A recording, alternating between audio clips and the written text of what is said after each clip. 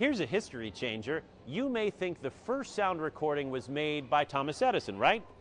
Well, Tech Now's Gene Ellie says maybe not. Thomas Edison's 1877 recording of Mary Had a Little Lamb was considered the oldest recorded voice.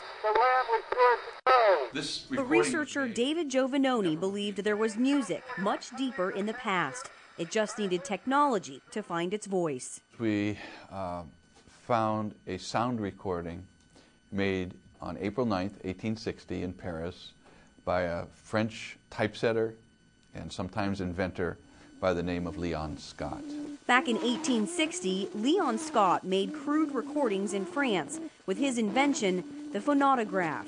He made this recording on a smoked piece of paper and his stylus kind of pushed away the smoke to make a white tracing on the paper. Scott figured out how to make the recordings. He just didn't know how to play them. But 147 years later, Giovannoni and his team did something Scott never dreamed of. And from those scans, we were able then to work with our colleagues at Lawrence Berkeley Labs, who turned those tracings on the paper into sound waves that we could hear.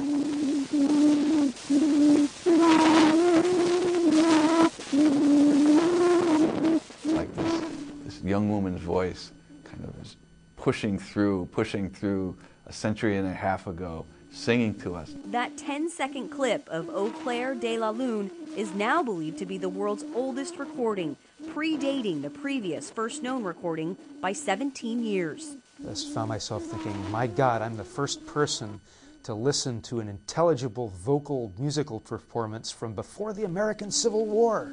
This morning, Giovannoni premiered the 10-second recording before the Association for Recorded Sound Collections at Stanford.